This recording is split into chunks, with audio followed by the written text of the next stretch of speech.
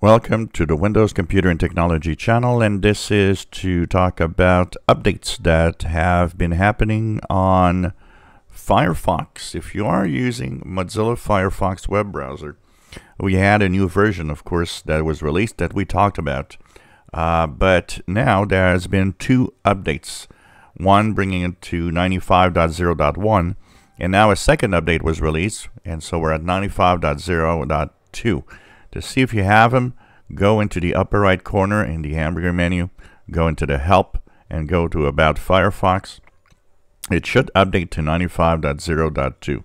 Now, no security updates in there. It's just two bug fixes, and pretty good ones, because since version 95 came out, the number of reports of crashes went to Mozilla from about 500 a day to thousands and thousands a day. It really was an uptick in how many crashes there were in Windows. So they actually investigated and fixed the problem. That came to fix the problem and bring the version to 95.0.1. Now, other people had problems and crashes, and that one was related to AMD CPU.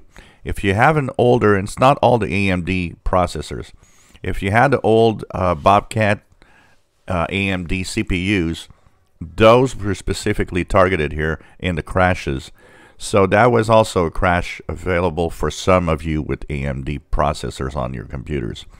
So that fix brought the Firefox browser to 95.0.2. So those fixes are what are now fixing the crashes and the problems. Once again, no security, no other feature updates, or no any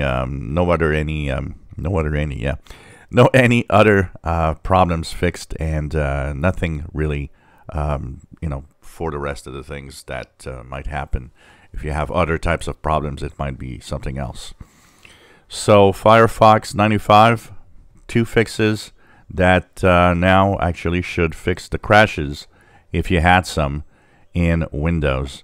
It seems to be really Windows related only also.